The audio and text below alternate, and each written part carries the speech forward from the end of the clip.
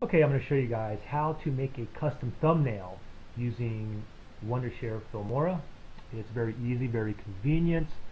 Let me show you here. Okay, first of all, let me see down here. I got something right here. So if I play the video, and I got this right here. Now, if I wanted this for my thumbnail, what I simply do is you guys click on this little camera right here for a snapshot. So I'm going to click on it, and once I click it, and I go back to media, and you can see that it's right here.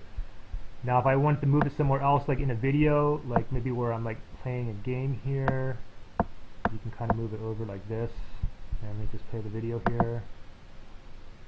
Oh, right there is perfect, and you simply do is just click on a snapshot again, and boom, there it is. And it's great too, because you have like different let me show you here. So what you can do is you can go into your text and credit, and click on here, and you have a lot of default things in here.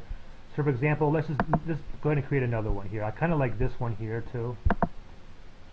Kind of shows that like that little light going across. So let me just bring this down here, and let's go ahead and make one. Let me double click on this, and let's call this one how to make a custom thumbnail. Okay, just like that.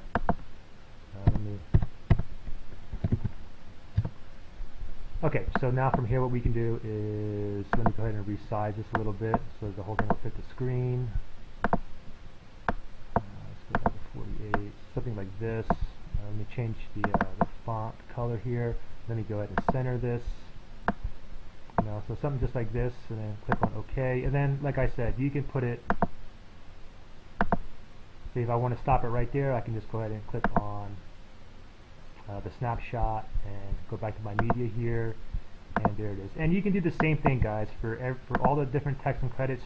You can do the same thing, and it's pretty simple. Now the thing is that once you guys have your once you took a snapshot of it and you want to find it on the computer, what you have to do is go ahead and open up a file explorer, and then what we'll do is we will go to documents, and then go to Wondershare Filmora, double click on there, and then I'm going to double click on user source. Double click on that, and then from here you just want to click on snapshot. Double click on there, and bam, here's all my other thumbnails that I use for my YouTube channel.